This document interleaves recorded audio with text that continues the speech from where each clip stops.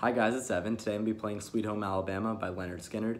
This is actually our first song that was put in as a request, and it was great to see that. Feel free to keep submitting more songs that way, and we'll try to fulfill them as soon as possible. The song was recorded in 1974, and it's become one of the band's most famous songs.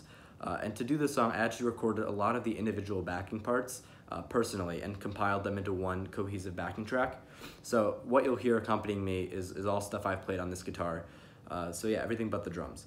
And yeah, that's basically it. This is Sweet Home Alabama by Lynyrd Skynyrd, and I hope you enjoy.